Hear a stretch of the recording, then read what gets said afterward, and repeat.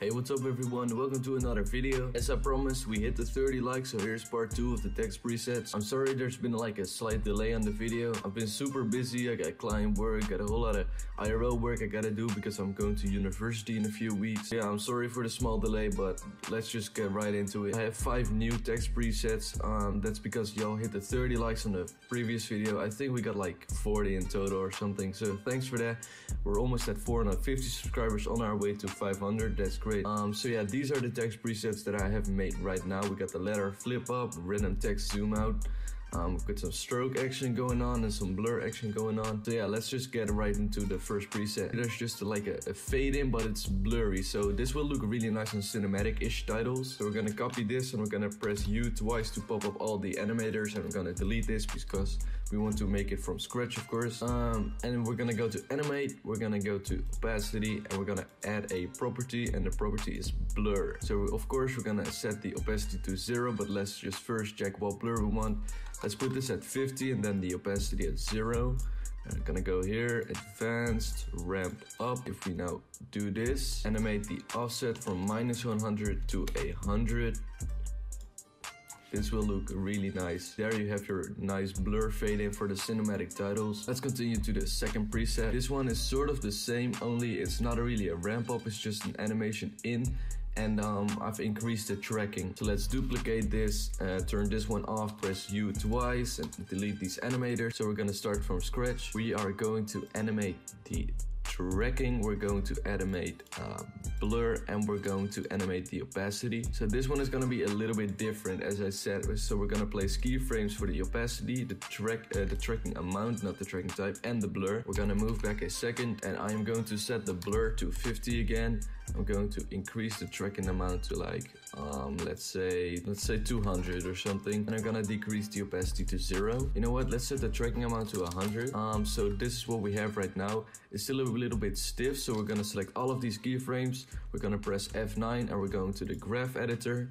We're going to select all the right handles and we're gonna drag these to the left. So if we preview this now, there's a really smooth animation. There we go. This is also very nice for cinematic-ish titles. Third one, so we're gonna duplicate this, press U twice, delete the animator, and let's start over again. First, we're gonna go to animate and we're gonna enable per 3D character. If it's not on yet, turn that on. Then we're going to animate the rotation. We only want to animate the X rotation, so we're gonna set this to, there we go, 90. Let's go to range selector, advanced, set this to ramp up, or set this to -100. Move along a second, set this to 100. There we go, it's looking nice, but still a bit stiff, so we're gonna set this to the same numbers as always. And yeah, there we go, it's looking super nice. One thing that I don't really like is that you can already see the text laying here, so we're just gonna add another property. We're gonna go to opacity, just set the opacity to 0. And there we go, it's basically a nice flip slide up. So yeah, that's really nice. So let's move on to text preset 4. We've also done this one in the text preset 1 video, but this one is a little bit different because there are like random characters. So let's duplicate this, remove the animated that's currently on it. Of course, enable per 3D character because you want a 3D zoom. Now we're gonna click on position because we want to animate this. We're gonna type in -2666, comma, or 0.6667. There we go. We're gonna go to advanced. We're gonna set this to ramp up. Just change these to the normal numbers so it always looks nice. We're gonna set this to -100. Go on a second, set this to 100 again. There you go, that's what we have right now. But of course, the only difference is we turn on a randomized order, and basically this gives it a random order. That looks really nice. You might have noticed that our animations are basically the same because if I turn this one off, it's still the same. So you can always change the random seed, and this will give another random animation. So yeah, you can change that if you want. Let's go on to the last text preset. This one is a really simple stroke animation. This one might look intimidating, but it's actually super easy to make. So we're just gonna pick this one. It's a fill text, so we want to click on this and then it will change to a stroke text. Just change the stroke width to whatever you like. I like mine at 3. So what we're gonna do next is we're gonna right click on this. We're gonna go to create and create shapes from mask. This will create paths along the text lines, and we're gonna click on this little arrow key. We're gonna click on add, and we're gonna add a trim pads. We're gonna click down here. We're gonna animate the end, and so place a key mark for 0% of the end. Oh shit, let's go to the beginning of the text, of course.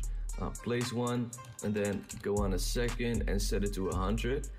This will look really stiff, so what you want to do is select both of these keyframes, press F9, go to the graph editor, select the right handle and drag it to the left to create a smooth animation. So if we preview that right now, that will probably look much better than without easy easing. Yes, that's perfect. Alright, so these were the presets that I've created for you guys today. I hope you liked it. Be sure to subscribe, like, and please comment on the video. I'm getting a lot of likes and I really appreciate that, but I would like to see some nice comments for suggestions or what you thought about the video, what I could do better next time. So thanks for watching the video and I will see you in the next video. Bye everyone.